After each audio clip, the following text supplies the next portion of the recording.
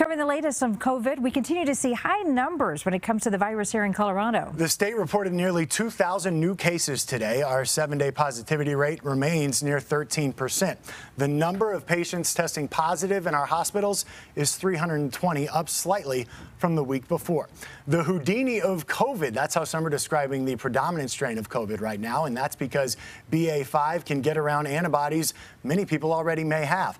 Michaela White, live tonight at National Jewish. And Michaela, you're learning more about this strain.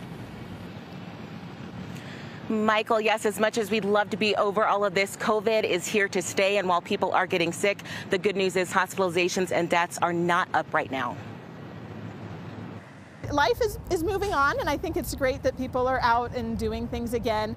And with more people out, COVID cases are back up in Colorado, but thankfully not the numbers we saw this winter. It's closer to where we were in spring or summer of last year. Mostly it's mild symptoms, so a lot of runny nose, cough, sore throat, a little bit of fever, but not as bad as what it's been before.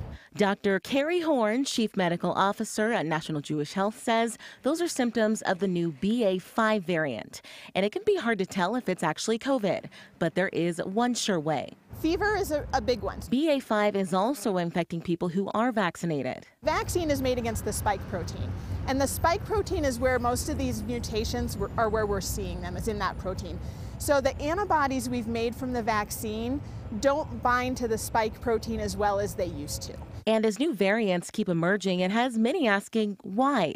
Dr. Horn says naturally viruses keep making copies of themselves over and over. Sometimes they make a mistake, and sometimes those mistakes result in nothing and it just dies off.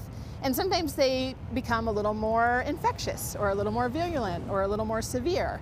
So as long as we keep seeing high rates of infections, we will see new variants.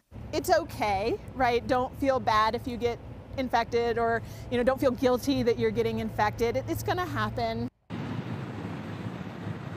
And Dr. Horn says she cannot stress it enough. Now is the time to get boosted or vaccinated if you have not been already, because that protects other people who are more higher at risk. For now, we are live in Denver. Michaela White covering Colorado First. All right.